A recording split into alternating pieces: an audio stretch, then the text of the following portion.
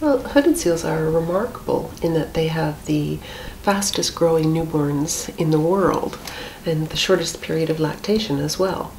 So they double their body mass from a newborn weight of about 24 kilograms. They go to 48 or 50 in a very short period of time. Hooded seals are with their moms for a 3.5 to 4 day period, and they gain 6 kilos per day during that period. So they're just little metabolic engines ingesting milk that can be up to 60% fat from their moms.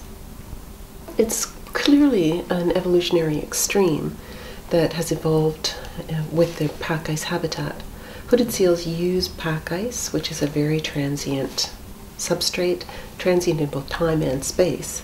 So they have to achieve reproduction and weaning their pups in very short periods of time because they start using the ice when the ice is almost melted and gone.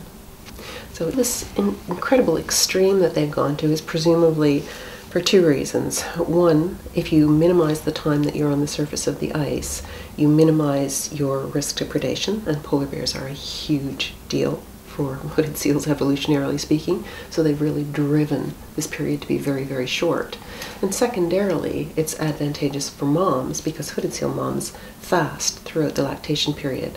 They're constantly in attendance of their pup, and the shorter that period is, of course, the better it is for her. So moms leave their pups on the surface of the ice when they're about 3.5 to 4 days old. She goes off and mates with her partner to become pregnant for the next year. And pups just kind of hang out for a few days and get a little bit more mobile. They're so chubby when their mothers leave them that their flippers can barely touch the ice.